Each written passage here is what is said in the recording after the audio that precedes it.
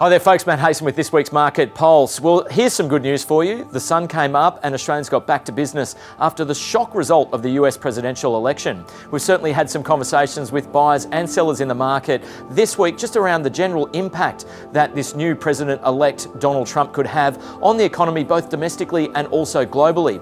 As it stands though this week, it doesn't seem to be phasing buyers whatsoever, and we've seen some amazing sales go through right from the prestige sector all the way through to entry point properties. Now there is still some buyer urgency in the market as a lot of people are trying to secure a home before Christmas, and it does lead the question around when will this market come back to life next year. And already there are signs that we will see new property come online very early in January, giving some hope to some buyers that do miss out on securing a home this side of Christmas. Well guys, that's our wrap for this week. Thanks very much for watching, and I'll see you next week, and I'll see you out and about.